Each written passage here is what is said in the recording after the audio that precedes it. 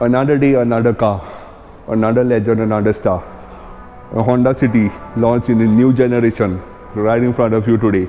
A whole different look, a whole different approach. Gone in the aero short form. In comes the new sedan-like look. Smart, mature. That's how the new Honda City looks. Let's get into the design. You got a new LED headlights that's sleek, sharp and very nicely finished, and you got this 9 array LEDs inside, which is combination of high beam and low beam. You got a thick chrome bar that starts from the front, that starts from the side and goes all the way to the back. Also red Honda solid wing face, and you got a nice new bumper with a splitter kind of a setup down, which also looks smart. And let's not forget this low bonnet, quite much from the Civic and the latest Accord we have seen.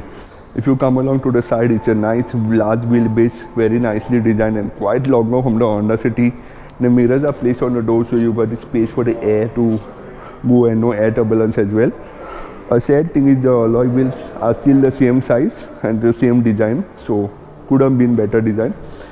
A nice touch here is this line, and if you know, it's called the Katana blade line, and it runs all the way to the front, all the way to the back, and disappears into this wonderfully designed tail lights. A feature Honda has really taken good attention to design as well. It's not a tall car, you see, quite low and much lower than the earlier Honda City, so in profile it looks like a very nicely designed sedan. Talking about the roof again, it's a very smart way it falls into the boot, talking the rear, and quite very well proportioned. The way the LED lights have designed, if you see in real, it's very nicely done, and there's a nice 3D setup to it, and then it disappears into the wonderfully designed boot again. The rear of the car again is very smart. You got a nice bumper that protrudes out, and you got this LED reflectors here, which are a safety feature in case you need.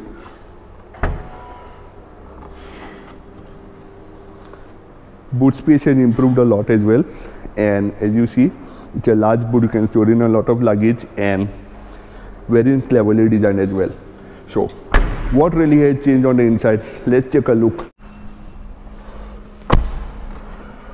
Talking about the inside, it's a whole different departure from what we've seen on the early Honda City, more like the Accord and the Civic again.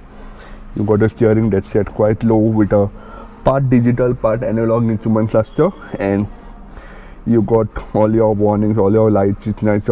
It's a nice black and white layout with all your warning lights. The steering has this very nice premium finish, something you expect from the City, and you got this nice null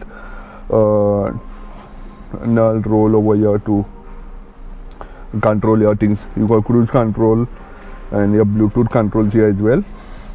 Talking about the infotainment, it's a 7-inch 20cm touchscreen that comes with all your features: Android Auto, Bluetooth, Apple CarPlay, including Alexa connectivity as well.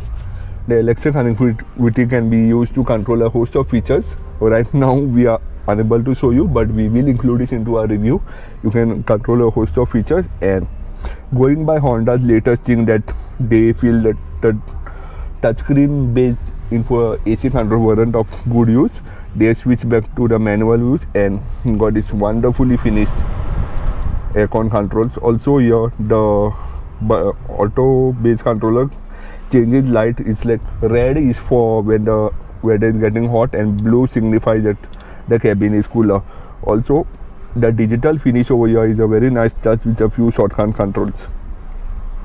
Other than that, you got an automatic transmission, you got icon badging, and even the storage box over here has a very nice finish to it. The dash, it has this nice good finish. No soft touch ladder on the top, sadly. Otherwise, it's a very well put together cabin. I'm quite comfortable over here, and hey, you also got a sunroof up here. So other than that, you got pedal shifters, engine start stop button, and all your controls over here, even the switches for the power windows, very well put together. So what happens if you happen to be a chauffeur driven customer, and if being in the front seat isn't really your taste? Will the latest Honda City improve?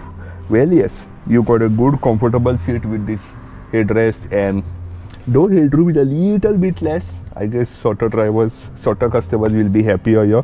Tie support could have been better, you got a bit of your knees that kind of poke out, so you're a little legs up but quite comfortable. In terms of feature, you got rear AC vents, you got a twin power socket, something very nice. Most car makers never give you that. And even the way this headrest is designed, it's quite low and quite so you get a good view out. You got a large window, and even the way this roof tapers towards the low, it's quite nice.